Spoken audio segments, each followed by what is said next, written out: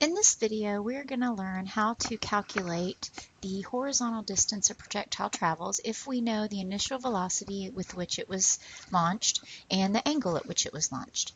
So look at the example at the top of the page. A projectile is launched with an initial velocity of 45 feet per second at an angle of 38 degrees. What horizontal distance will the projectile travel? So here's the formula from our PowerPoint that shows horizontal distance can be found by doing the initial velocity squared times the sine of 2 theta, all divided by negative g. G in this example, if we notice, there's an important piece of information here that our initial velocity was 45 feet per second.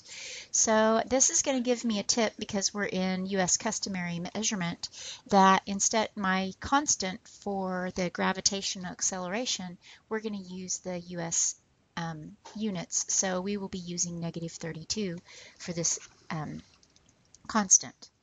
So I'm going to start down here by putting in my equation, x equals, I'm going to fill in the variables that I know. My initial velocity was 45 feet per second squared. And then the sine of 2 times my angle. The angle was 38 degrees. And we're going to divide by the opposite of my gravitational constant, which is negative 32 feet per second. And again, I'm using the 32 because I'm in US units of measurement as given by my initial velocity.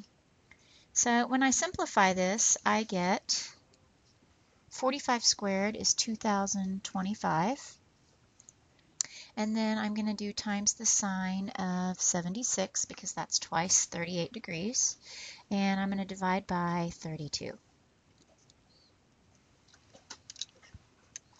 So in my calculator, I'm typing in 2025 times the sine of 76, and I get 1,964.849 divided by 32.